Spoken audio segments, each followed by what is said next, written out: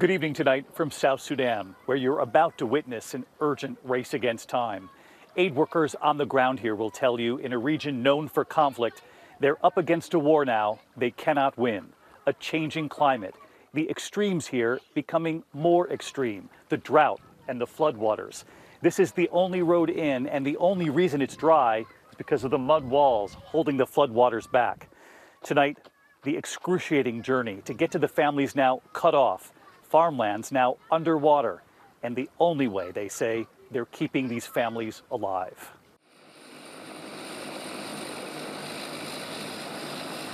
We land in South Sudan, where we are told there is an urgent effort to get to more than 1 million people in desperate need because of climate. The UN truck's waiting. We head out to the World Food Program, traveling down the only road in, carrying aid from Sudan.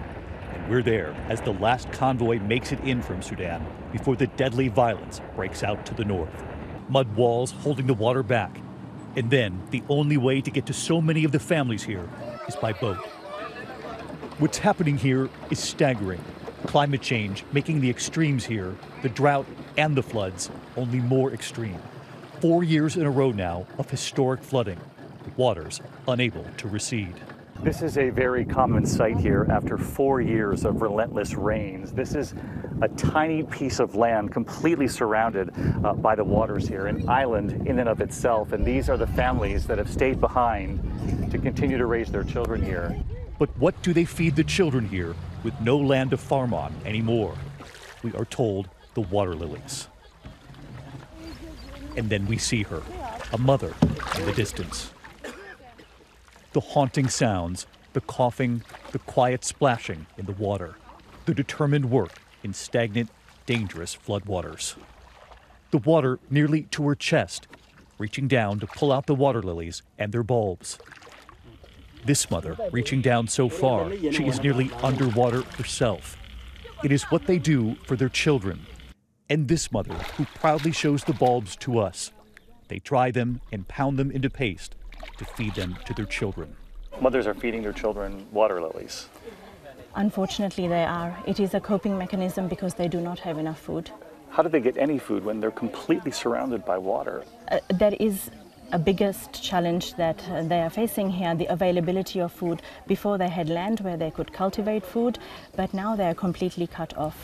Families cut off with so little land and no livestock.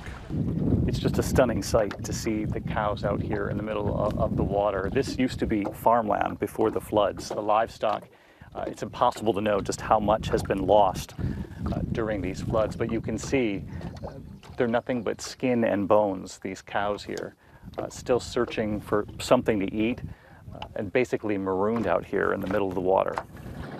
We meet 3 siblings on the water. What do you have there?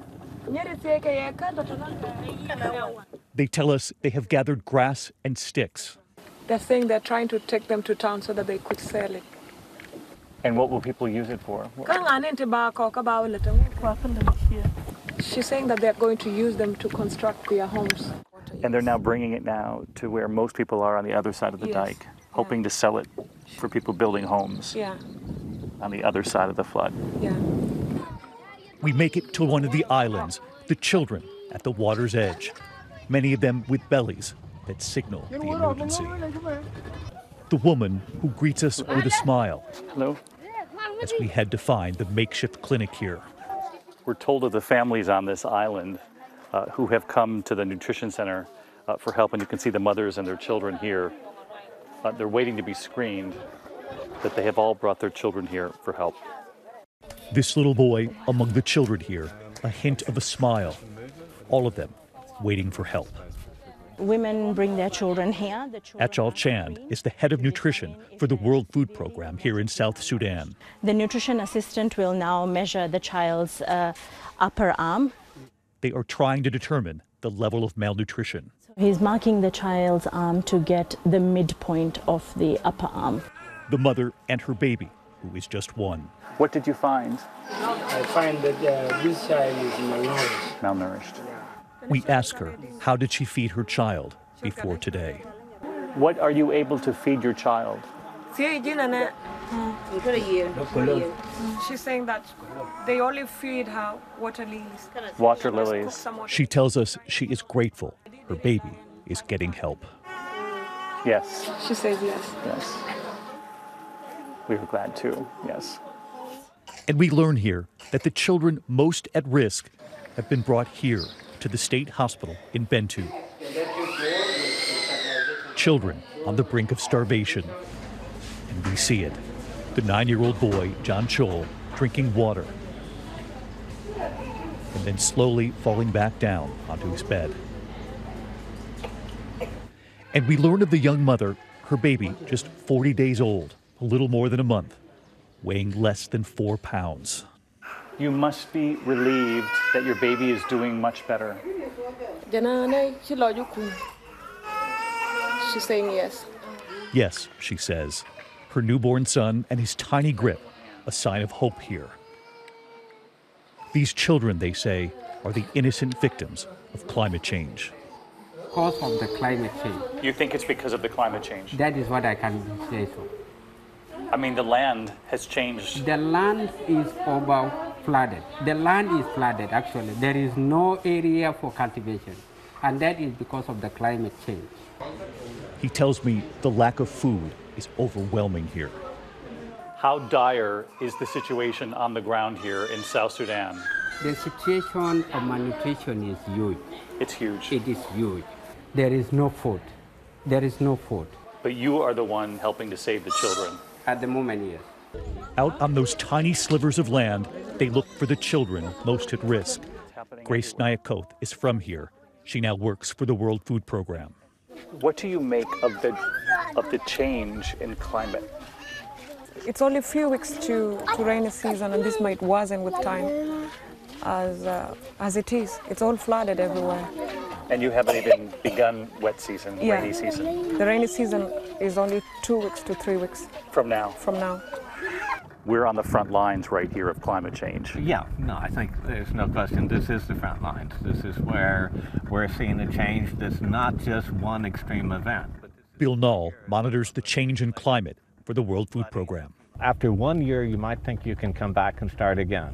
But after 4 years of cumulative flooding, I think people are starting to think that this is a long-term change. Have you ever seen anything like this? No.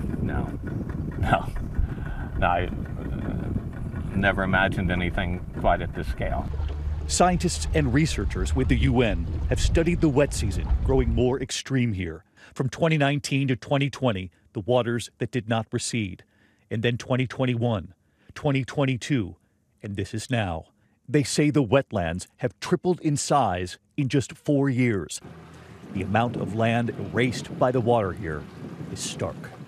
For about 5% to 12 to 15% of the entire territory of the country. It's just Underwater. amazing. Yeah. That's an astounding figure. Oh, it is. It is. And scientists say temperatures in this region are rising at double the global rate, making both the droughts and the flooding more acute. The extremes are only growing more extreme. The wet season is wetter. The wet season is wetter. There are parts of the country that are becoming drier, and the victims of all of these are innocent South Sudanese whose numbers are in need are increasing. In fact, scientists here point out the people of South Sudan contribute less than 0.1% of carbon dioxide emissions worldwide, and yet they are paying a devastating price. And as we're on the ground here, we see it. The people here know what's coming again in just weeks. We witness an extraordinary scene. The women building a mud wall by hand, a dike, to hold any new floodwaters back, to try to reclaim some of their land. They are up against overwhelming challenge, and yet still a smile on this woman's face. When you look at the effects of climate change here, how does it get better? I don't know if it can get better. Climate change is very real, and I have been in South Sudan for 2.5 years, and there are parts of this state that we came in a boat that I used to walk on. So I don't know if it gets better. The only way it can get better is that we receive more assistance. If you look over my shoulder here, you can see the very top of somebody's hut where a family once lived. And once you recognize what that is, you can see it sort of peppering the landscape here, the water's edge. Home after home just completely destroyed. In fact, the water so deep in some places, the World Food Program uses amphibious vehicles to get to communities hardest to reach. We travel with them as they pass by old villages no longer. And when we finally get there, hours into this journey, the children running toward us. Then we see something unexpected when we come back. Hi everyone, George Stephanopoulos here. Thanks for checking out the ABC News YouTube channel. If you'd like to get more videos, show highlights, and watch live event coverage, click on the right over here to subscribe to our channel, and don't forget to download the ABC News app for breaking news alerts. Thanks for watching.